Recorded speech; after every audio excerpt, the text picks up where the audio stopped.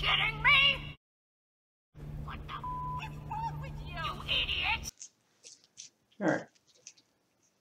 In this next part on working with hell, this is going to be a somewhat of a general idea on how to set up her workplace or like her space. Like you're gonna divinate to her, interact with her, have her own set place. Now, when it comes to her, she's actually one of the most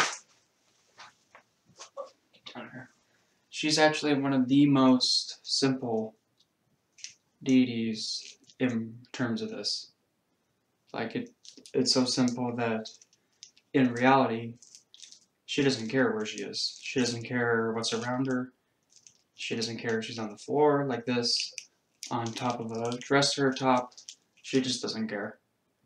Because she's more focused on bettering you, more than anything. In reality, you can make it all look pretty fancy and whatever, she's gonna still be all, okay. And what? That's just how she's gonna respond to it. But to set it up to the most in the line of with what she represents, what I'm going to show you is exactly how I made my first space to her many moons ago, and to go along that same example. Well, first off, right off the bat,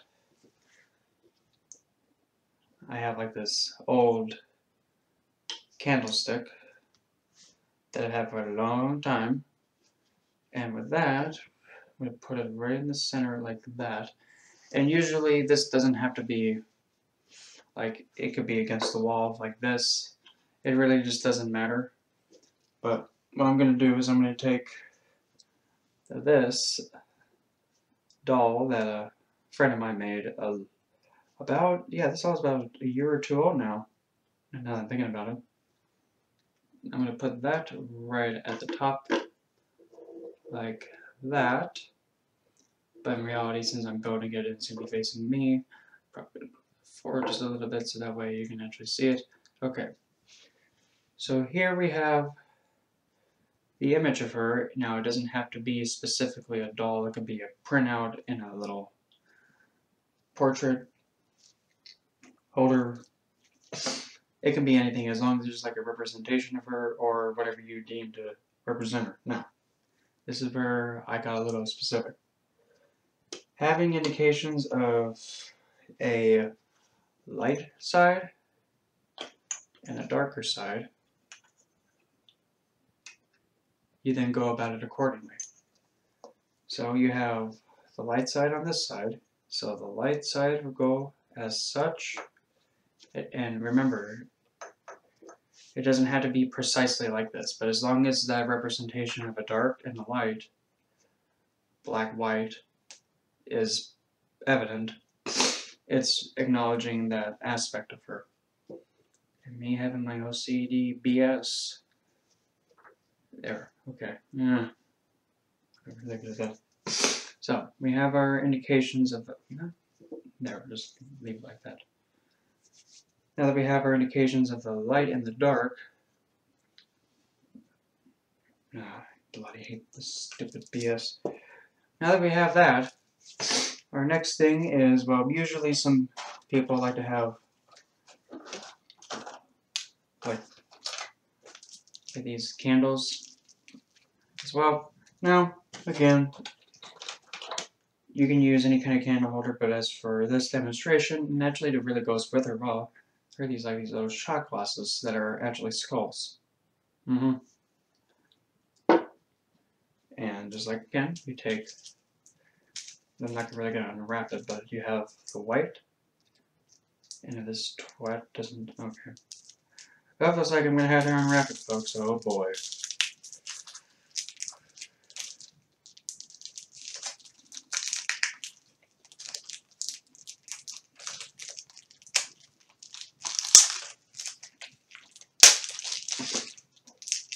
Sheesh, just like everything nowadays is childproof. If you have the white one,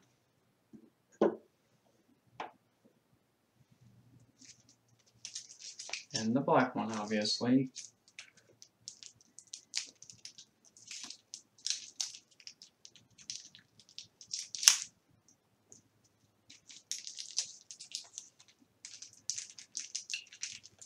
If I would have known that these things were going to sit up like they're supposed to, I probably wouldn't, you know,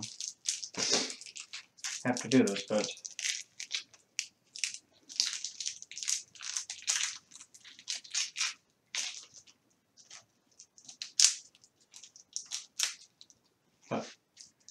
essentially having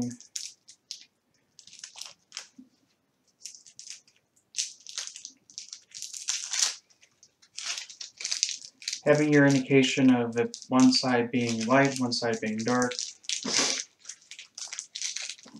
it's pretty much the key thing to keep in mind when you're making a space. So then you also have your black-white right there. Another good thing to consider, in here I actually made, even though the camera is definitely not going to be able to pick this up, but I made like runes that are actually made on little skull heads. So I'm not sure if you're able to tell that there's a rune on there, but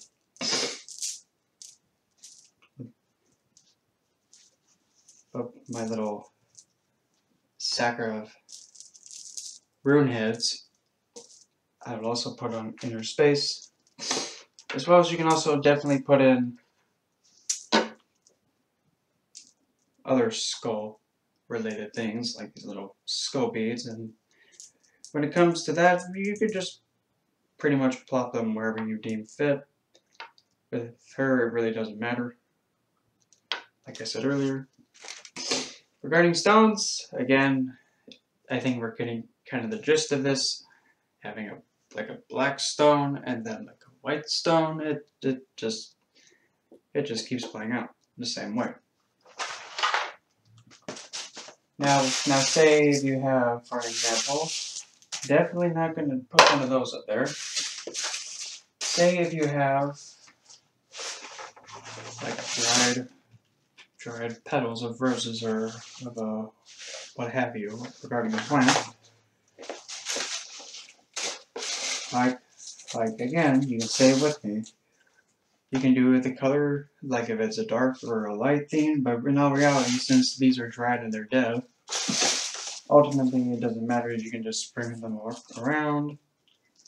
You can make it all fancy smanchy if you like. You can just be all like, here's your spot, deal with it, this is how it is, or whatever you're deeming fit for the moment.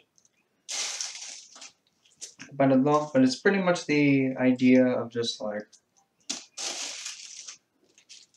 keeping that sense of like, okay, this is sacred, because to her, life and, well, pretty much death is life.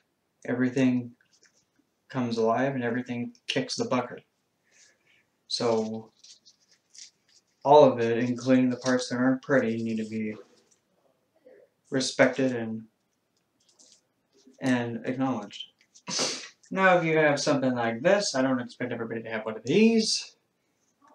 If you have an anthane, well, she's kind of in the way, but if you have an anthane blade like this, you can definitely put that on there. Whether if you want to put it on the left or middle, I usually put it on the left. And now, whenever you use a blade like this, an anthane blade like so, you understand that if you're having it be used in any kind of ceremonial thing, like what I said in the last installment, don't hurt yourself just to make her happy. Don't do that. Trust me, she will tell you, wow, you're dumb. Now get out of here before I really make you really hurt. Because she's a deity that primarily says, look, I'm only here to make you succeed. If you have to hurt yourself to make me happy, no. Just don't.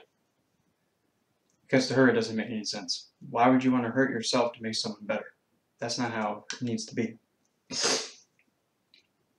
But other good considerations to put on in this space, you can also put in images of your ancestors who have passed, if you're like against a wall, or if you have a stand of some kind that you can put them on.